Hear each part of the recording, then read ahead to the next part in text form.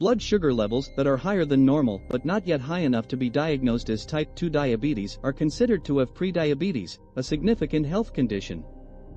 More than 1 in 3 American adults, or 96 million people, have prediabetes. More than 80% of people with prediabetes are unaware of their condition. Today we will be looking at what is prediabetes, its symptoms and treatments. Before we begin, please like and subscribe to our channel.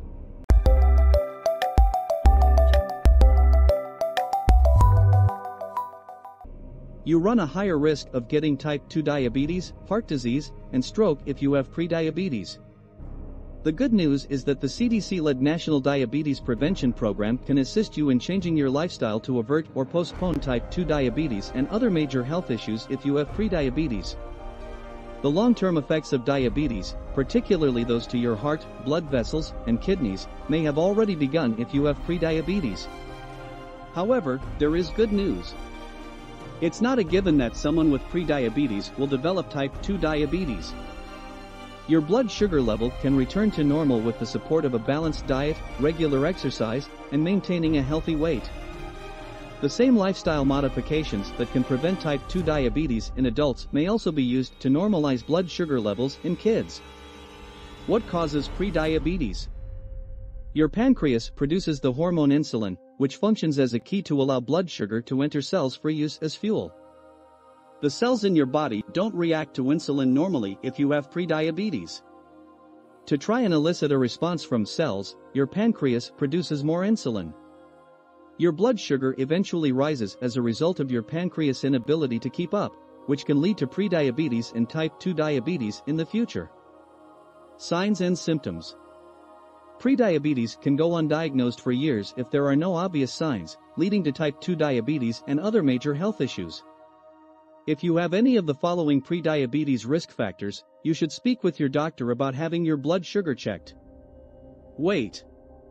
One of the main risk factors for prediabetes is being overweight. Your cells grow more insulin resistant the more fatty tissue you have, particularly inside and between the muscle and skin surrounding your abdomen. Waist size. Insulin resistance may be indicated by a big waist size.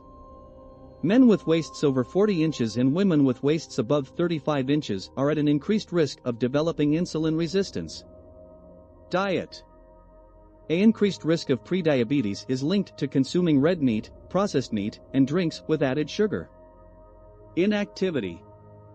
Your chance of developing prediabetes increases the less active you are. Age. Despite the fact that diabetes can occur at any age, the risk of prediabetes rises after the age of 35. Family background.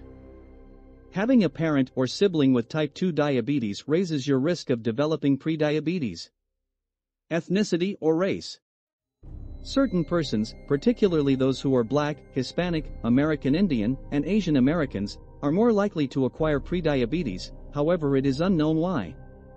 Gestational diabetes. Both you and your child are at an increased risk of getting prediabetes if you have gestational diabetes. Polycystic ovary syndrome. Prediabetes is more likely in women with this prevalent illness, which is marked by irregular menstrual cycles, excessive hair growth, and obesity. Sleep. Insulin resistance is more likely in those who have obstructive sleep apnea, a disorder that often interrupts sleep. Obstructive sleep apnea is more likely to occur in overweight or obese people. Tobacco smoke. In persons with prediabetes, smoking may worsen insulin resistance and raise the chance of developing type 2 diabetes. Smoking raises your chance of developing diabetes-related problems. Causes. Prediabetes is a condition for which there is no known cause. Nevertheless, it appears that one's genes and the history of one's family are crucial factors. Patients who have prediabetes are able to no longer metabolize sugar in a manner that is satisfactory, glucose.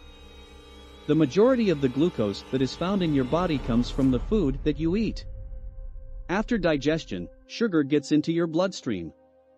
Insulin lowers the amount of sugar in your blood while still allowing glucose to enter your cells.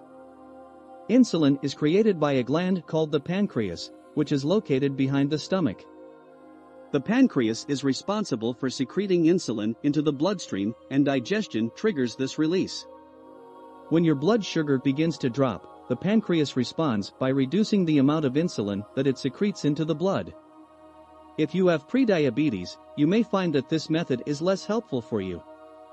As a consequence of this, sugar accumulates in your bloodstream rather than supplying your cells with the energy they need. Because it's possible that your pancreas isn't producing enough insulin. The body develops insulin resistance, which reduces the quantity of sugar that is able to enter its cells. Prediabetes treatment. The primary treatment for prediabetes is the prevention of diabetes by the use of a healthy diet, consistent physical activity, and weight loss. The levels of sugar in your blood can be managed, and further elevations can be avoided, with the assistance of these three elements. There is a possibility that your blood sugar levels will drop. Alterations to one's way of life can reverse prediabetes and prevent diabetes. Can medicine help treat prediabetes?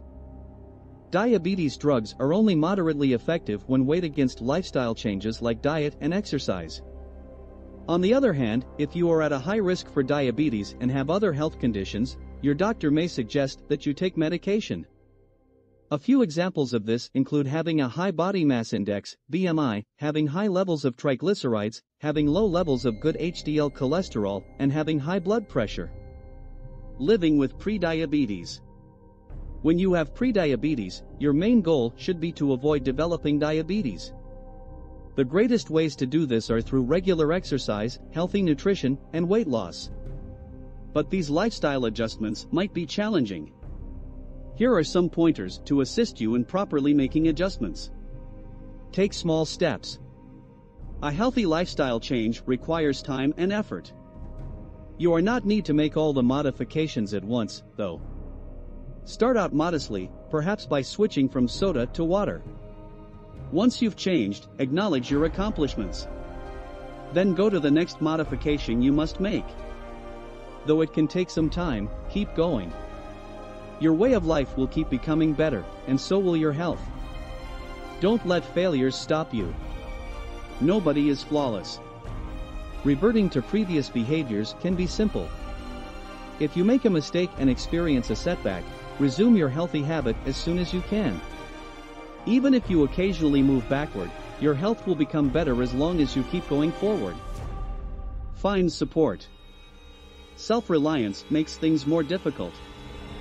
Find others who are attempting the same changes that you are.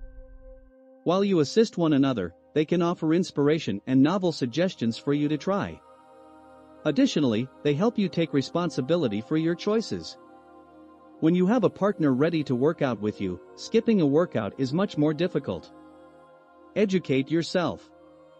Learn how to choose healthier foods when dining out, in the kitchen, and at the grocery store. Making healthy food choices for yourself is made simpler the more you understand about how food interacts with your body and what you should eat. Your doctor might advise dietitian consultations or dietary advice. They can assist you in kicking bad behaviors and learning better lifestyles. Remember the big picture. Making decisions on a daily basis can be challenging. However, over time, they all work together to improve your overall health.